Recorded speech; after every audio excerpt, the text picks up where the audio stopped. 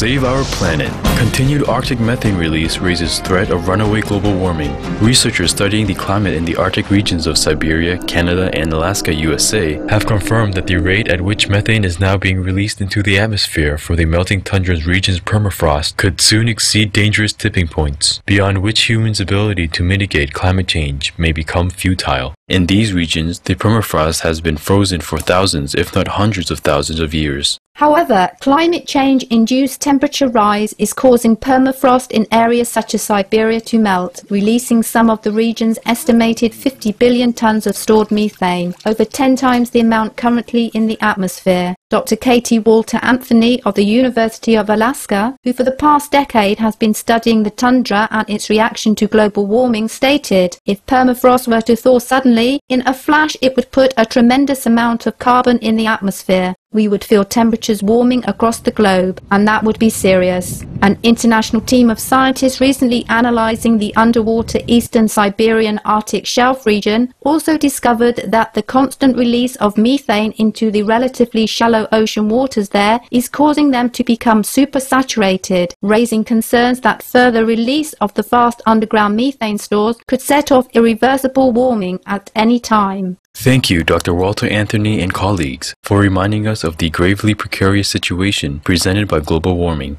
May we all comprehend the magnitude of the threat to life on Earth and quickly act to save our beautiful planet.